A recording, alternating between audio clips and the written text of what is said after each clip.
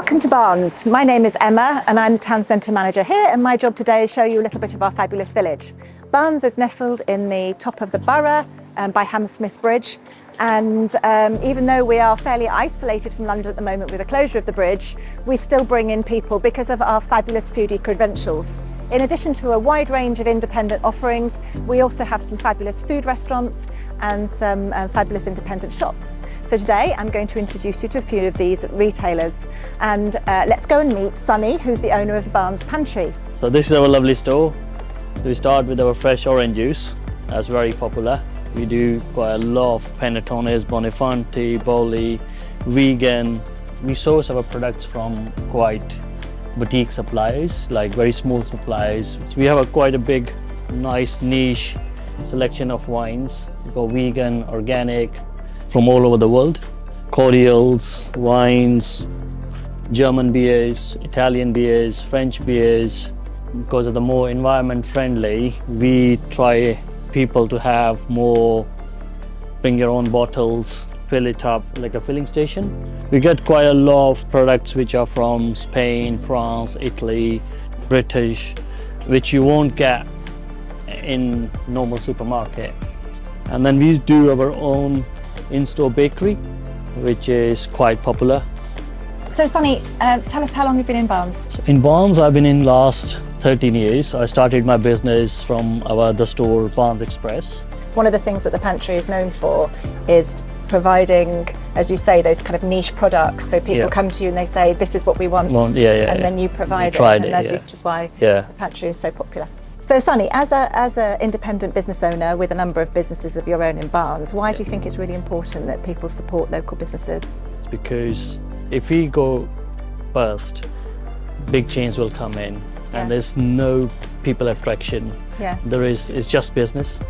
And it's like just a transaction. But us is like otherwise, and then there'll be empty high streets. And when we don't want that. We've been known in Britain for our communities helping each other, and then our high streets flourish. And that's why I think it's better to have independent retailers. So now let's go and say hello to another of our fabulous local independent businesses. This is the Barnes Fish Shop, and let's go and say hello to Michael.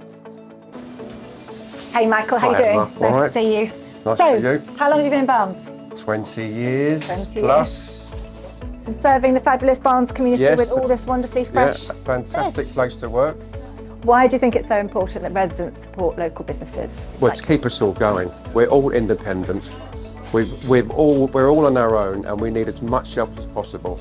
And a place like Barnes is a great place to work and live.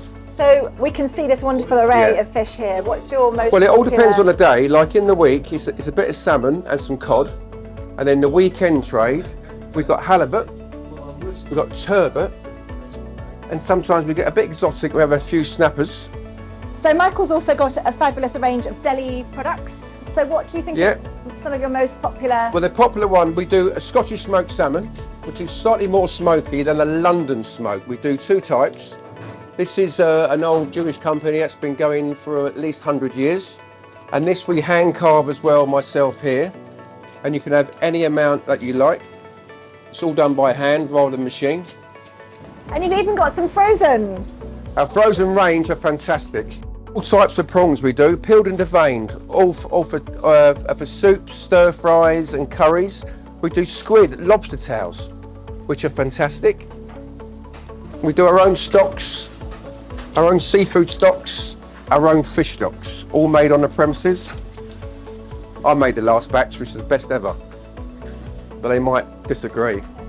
Do you have any messages for your customers? Oh, just buy lots of fish. We are here, we're open all week, we're open here till Sunday as well, so at least 3–4 o'clock. So come and buy your fish. So here we are up on the Castle Parade up by Hammersmith Bridge, and we have our lovely independent greengrocer, Dahlia, which serves the local community. And this is Tanir, who's one of the owners of this lovely business, and he's going to tell us a little bit more about his shop. Hello. Tanir, hello. Well, how long have you been here? With 6 months. 6 months? Yeah. And you're serving the local community with some nice fresh vegetables and fruit. You've got nice wine selection I can see here. What's your most popular items that you sell to residents locally? Most popular is vegetable. Vegetables? Yeah, organic wine.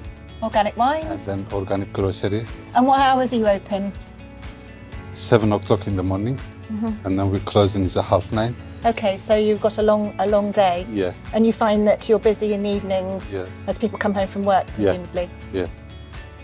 This time is organic wine. Organic? Yeah, okay. this side is above is organic. And there's the local one. And then this the organic grocery. That side. Then is Great. organic fruit and veg. Is a gluten-free beer. Organic beer is down there. Organic pasta, gluten-free pasta. Fabulous range of pasta, yes. And then the shop's enormous. It continues round here. Herbs and spices, home products, dog food, frozen items as well. Yeah. Everything you could possibly need. So Tanya, have you got any messages for your wonderful customers? Yeah, it's that very, very friendly. Yeah, it's that thank you for my customers. So after all that shopping, I'm feeling a little bit tired and fancy a cup of tea and a piece of cake. So I'm going to take you and introduce you to Mariana, who's the owner of Orange Pico, our award-winning tea rooms. This is Mariana, who's the owner of Orange Pico. Hi everyone. The business started in 2006, so it's been well over 18 years now. We predominantly started as a cafe serving brunch and lunch, and we've always offered the full range of teas, which are available for retail or to drink in store.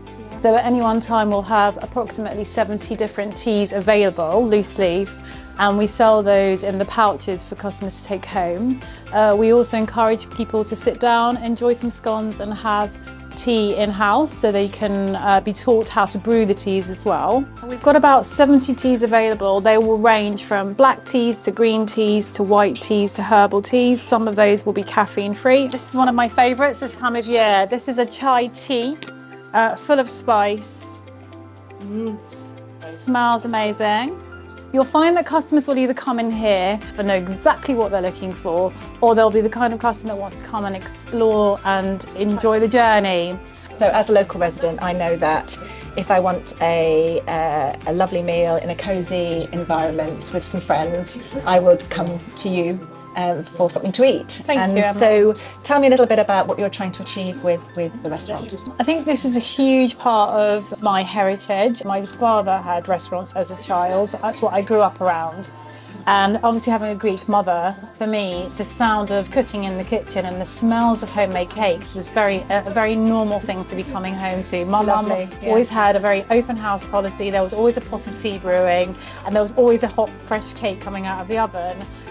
So growing up for me, this is always something I wanted to replicate. For me, that felt very comforting and nurturing. And the sense of community we've established over the last 18 years has been phenomenal. Yes. All of that's lovely, but the most important thing is when you see your local customers and your regulars and the community popping in, there's nothing more satisfying. Well, that was delicious. I hope this little video has given you a bit of an insight into some of the fabulous food businesses we have to offer in Barnes. There is so much more, so come and try us out.